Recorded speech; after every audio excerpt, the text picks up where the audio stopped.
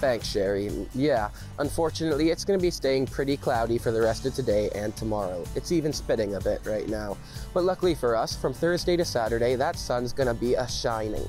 Saturday, we'll even hit a weekly high of 18 degrees. Now, of course, Sunday, we'll go back to getting those fall expectations as the sun falls behind the clouds yet again.